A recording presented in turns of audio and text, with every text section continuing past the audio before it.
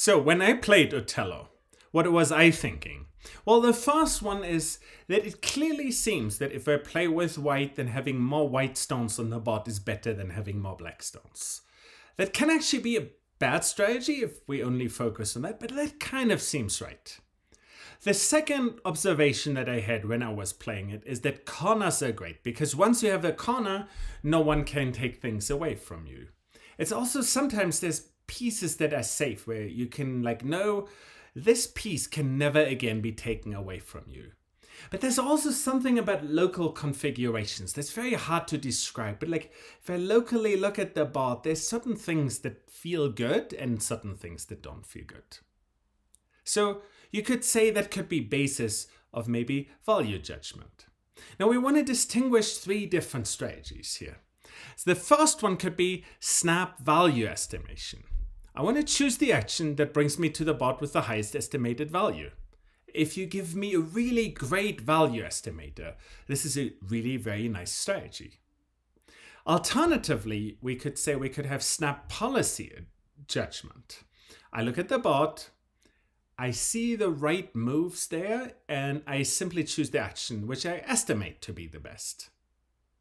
And then there's the possibility to use planning, where I can say I can look into the future, maybe using snap policy judgments to decide where I should go with which probability. And then of all the possible futures that I can foresee there, I might want to choose the future that has the highest associated value. So you see there's different subtle ways of thinking about how we should play. They all feel in a way right, and they all in a way feel incomplete. And you will find that this kind of property of real-world prompts happens very often in the context of deep learning or in general in machine learning. Now, let's first see if we can get away with just relatively simple strategy. There's one possibility. Plan until the end of the game. Go through all possibilities. In that case, we don't need any value judgment, we go all the way to the end. And in fact, there exist some games, like tic-tac-toe, that are simple enough that we can plan through all of them. Alternatively, you could say, if I would have a perfect value estimator, I would know the probability of winning given optimal play for every possible board. No need for planning on that. But let's first see how good we can be with such a strategy where we do value-based snap judgments. Value. What do we expect the value evaluation to look like? Well, if I'm gonna win, I might expect that my value of the board should be 1.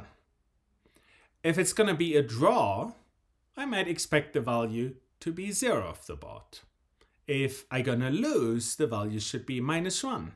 And you can say if we are further away from the end of the game, we might want to be somewhere between 1 and -1. Now, let's implement a pure snap judgment based on values strategy to see how good it plays. We will build a system that tries to estimate how good a given position is. The value here is defined as the difference between the probability of winning and the probability of losing. And we will solve this problem and many others with deep learning. And you can see how deep learning fits very natural. We are looking for a mapping of a complex structure like the board onto the difference between the probabilities of winning and losing. But before we go there, solving it with deep learning, we will use the strategy that previously had been popular, which is let's try to solve that problem by hand. So that's what you will do first now.